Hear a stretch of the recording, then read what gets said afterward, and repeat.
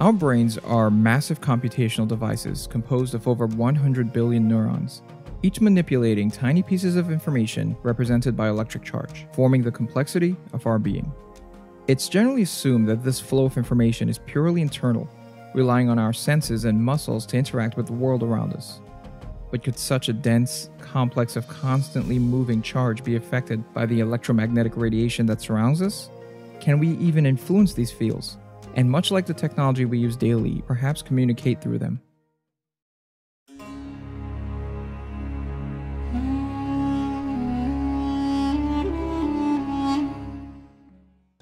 In 1979, Dr. Robert G. Jahn, then the dean of the School of Engineering and Applied Science at Princeton, established a controversial, almost heretical program, the Princeton Engineering Anomalies Research Lab, or PEAR. Dr. Jahn was an accomplished plasma physicist who had worked on advanced electric spacecraft propulsion systems in cooperation with NASA and the U.S. Air Force. He had also engaged in the study of psychokinesis for many years, and had claimed success with an undergraduate project to study low-level psychokinetic effect on electronic random event generators. Over the years, Jahn and his research partner Brenda Doon claimed to have created a wealth of small physical-scale, statistically significant results that suggested direct causal relationships between a subject's intentions and otherwise random results, that our minds were capable of influencing random events. The core of Dr. Jahn's research was centered on our thoughts manipulating the randomness of the electromagnetic field. The PEAR lab employed a device called the Electronic Random Event Generator to explore the ability of test subjects to use psychokinesis to influence the random output distribution of these devices. Electronic random event generators work by generating random numbers by physical process and not computation. In this case, the effect of electromagnetic quantum tunneling of an electron was the source of randomness. Quantum effect is unpredictable by nature and is considered the most random source available. This process produces random sequences of two possible outcomes through the electrons in the electrical flow within a diode. The probability that the electron will appear in the energetically forbidden region is determined statistically. We can think of these statistically determined streams as pulses of plus or minuses. The noise from the diode is then amplified in order to create an arrangement of random digital pulses that can be displayed in order to determine if those pulses conform to baseline randomness. This is similar to quantumly flipping a coin hundreds of times and determining if the odds have shifted from 50-50 for heads. During psychokinetic experiments, the random event generator would be activated for a specific period of time. The output sequence of numbers from the random event generator would then be averaged and compared against the baseline. Subjects would be asked to participate in one of three modes. In high-intention mode, the subject would be asked to raise the average of the random sequence with their thoughts. Conversely, in low-intention mode, the subject would be asked to lower the average. And in the final mode, no instructions to influence the random numbers were given to the subject. This was used to set the baseline of a mind with no intention. Throughout the first years of PEAR lab experimentation, results confirmed the capability of human consciousness to influence the physical world. Significant correlations were found between human intentionality and machine functioning. The high and low intention output distributions in these initial experiments, which included 33 individual subjects, were able to display significant difference from the baseline runs. After 12 years of collecting data, the PEAR lab found significant deviations for high intention runs, low intention runs, and high-low separations. An independent analysis of the human-machine data demonstrated that it is unlikely that these events occurred by chance, and that the likelihood that these results are due to random noise or coincidence is 1 in 10 trillion. In an extension to the individual subject testing done at the PEAR lab, other forms of psychokinetic experiments with groups were done. In one variant, there were no stated intentions. The machine is just running. It was created in order to determine if groups of people can influence random event generator devices without directed conscious intention.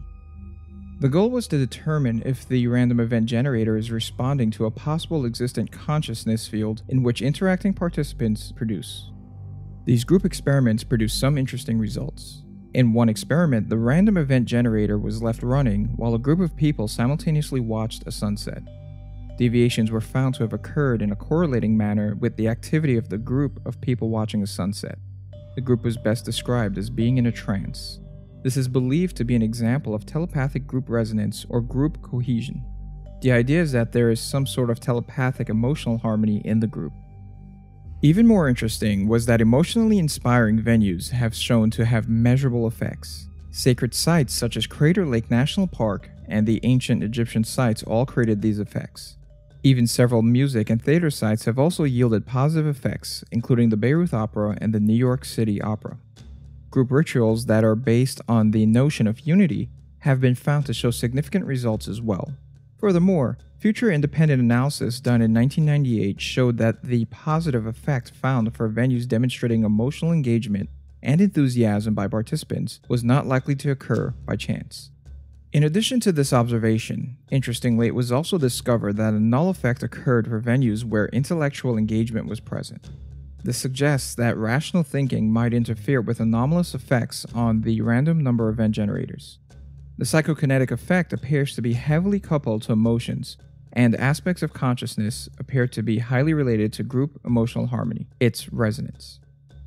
Even when the group is unaware of the random event generator or the experiment, positive results were observed.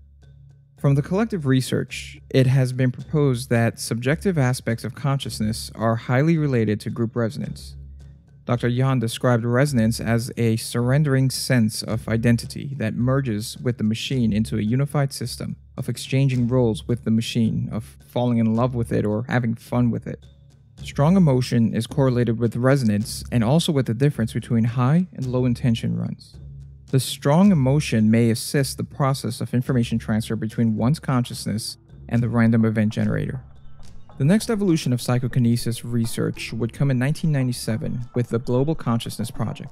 Directed by cognitive psychologist Roger D. Nelson, this was an international, multi-laboratory collaboration which aimed to study collective consciousness.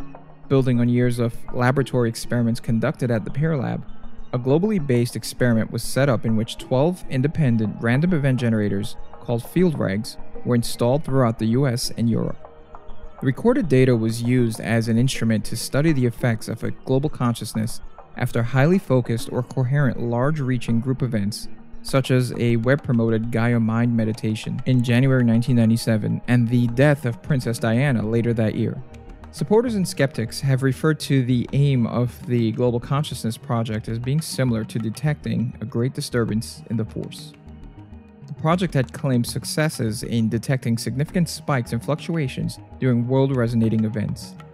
One of the more exceptional examples of these detections being a change in the level of randomness during the September 11, 2001 attacks at the same time of the plane impacts and the building collapses, and over the 2 days following the attacks.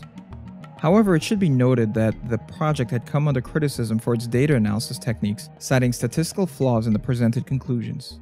Even the New York Times weighed in on the subject with a 2003 article concluding, "All things considered at this point, the stock market seems a more reliable gauge of the national, if not the global, emotional resonance." Despite the faced criticism, empirical evidence has shown that psychokinesis and a linked global consciousness is worth conducting further research into.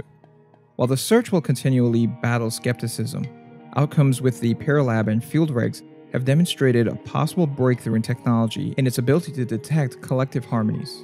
The random event generators may even be used to detect the presence of interpersonal harmony and feelings of love. The scientific pursuit to quantify and study psychokinetic characteristics should continue to be explored in order to further the study of consciousness and learn about the true extent of our human capabilities.